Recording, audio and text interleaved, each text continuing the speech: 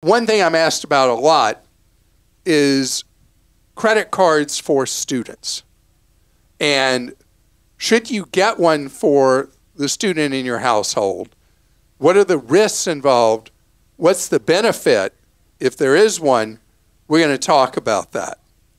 Also, wow, the party's over. There, about a third or so of Americans had the incredible privilege, starting in 20 because of the COVID, of being able to work from home, work remotely. And it's something that millions of Americans got used to. And now more and more employers are saying, what do you do about it when an employer changes the rules of the game? What's your play in that situation? We'll talk about it. So with the first inklings of students going back to school, I want to talk about the opportunities available to help a student establish credit.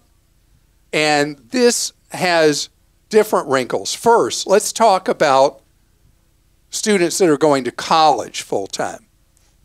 A student going to college full-time is eligible for college student credit cards. Credit card companies know that their most profitable of all customers are college students. And the reason is college students tend to do a lot of discretionary charging. They eat a lot of pizza late at night and other things. And they don't pay their bills in full overwhelmingly. They run up big interest charges.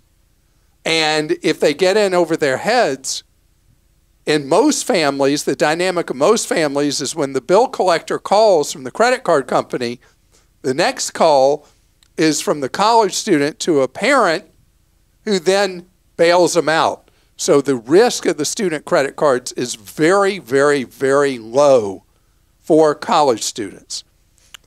We believe the best student card in the marketplace is the Discover It Student Cashback Card. Discover has long put a special focus on the college student market.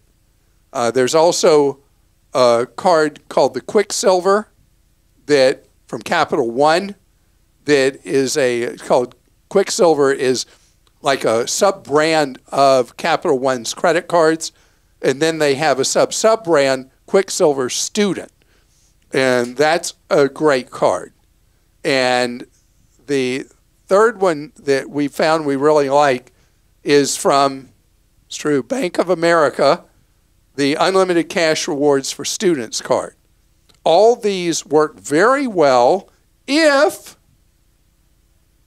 you pay the balance in full. They help a student establish credit, and they actually have rewards with them. When their disaster is running a balance because the high interest rates charged on student credit cards. So this one, these cards are great as starter cards for college students. But roughly 1/3 of high school graduates don't go to college. So then what do? How do you establish credit? So one way to do it is by you making a student, and it could be in high school, whatever, an authorized user on one or more of your cards if you have a good payment history.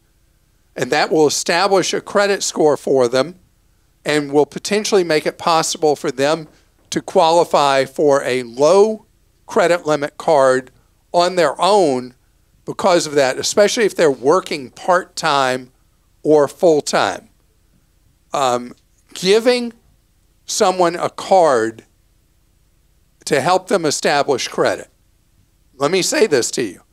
You can make them an authorized user, but never give the kid the card. So then you will have the benefit for them without the possibility they'll run up charges. And who's responsible for authorized users?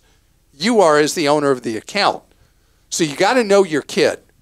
If you have a kid who's very responsible would never do crazy charging, anything like that, then you're good. You can teach them the basics of using credit by making them an authorized user and giving them the card. By the way, for it to help their credit, you have to give your kid's social security number when you're applying for the authorized user status for them. Otherwise, it's like it never happened. But getting a student established with credit is so important down the road if they at some point want to buy a car, if they're getting insurance on their own, those kind of things. Having a good, solid credit history is essential.